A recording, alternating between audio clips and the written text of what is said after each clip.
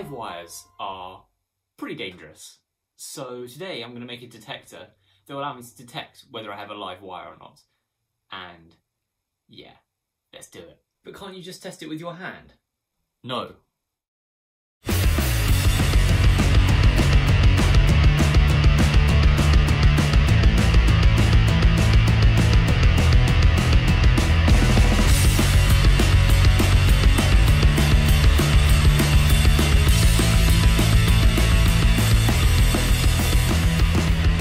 For this project, I'm going to do something very simple. When there's a live wire, it's going to turn an LED on. And when there's not a live wire, the LED will be off. Basic. But how will you do this, I hear you ask? Well, transistors. As a good engineer, I'm going to design this in ltspice before I make the circuit in real life. Instead of using an LED, I've used a 1 kilo ohm resistor to represent the LED, mainly because I couldn't be bothered to set up the LED. All the fancy values on the left are essentially just the operating point of this circuit. The highlighted voltage shows that when 300 nanoamps are applied to the first transistor, 3.2 volts are put across the resistor. Next, I'll set the input voltage to 0, meaning that there'll be no current into the first transistor. This causes a negligible voltage across the resistor, meaning that if there were an LED there, it wouldn't be on.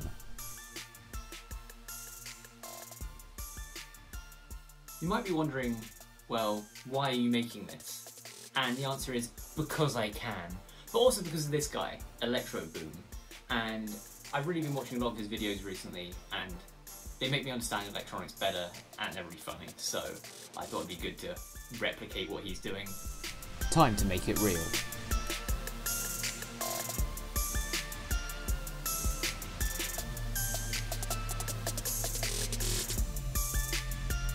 So here are the two BJTs, bipolar junction transistors.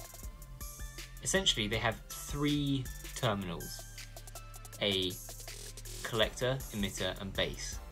And when a current is applied to the base, a larger current proportional to the current applied is driven between the collector and the emitter.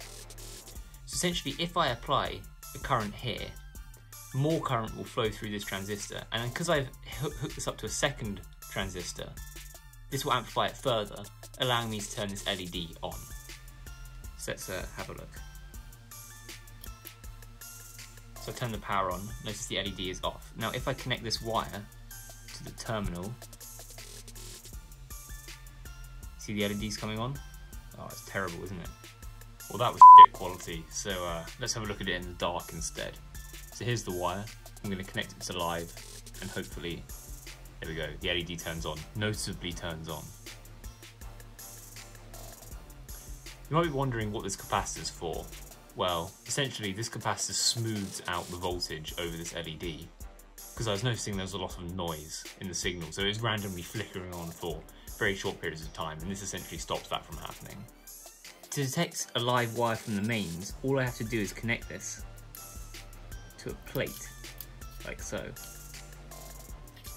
So this piece of foil will act as a capacitor with the live wire, and as we know, AC voltages can pass through a capacitor. So that means that an AC current can go through here, and this can power the transistor just as it did before. Time for testing. Why won't this f***ing work?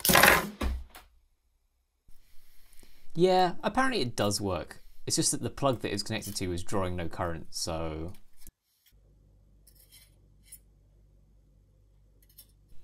Now this is an interesting demonstration as to why you should always turn your plugs off. And if you're hoping I'm going to get electrocuted, then I'm sorry to disappoint you. But no, seriously, look. When the switch is off, the LED struggles to turn on. So this piece of foil was leeching off the mains power supply. Nice. Some people would say that this looks like a piece of shit, and you'd be right, it does look like a piece of shit, but it works, and it's a really good use. Or, well, not really good use, it's terrible use of transistors. It's a really good demonstration of the power of the BJTs. So, thank you for watching this video. Don't forget to subscribe, thumbs up, all those normal things, and see you in the next one.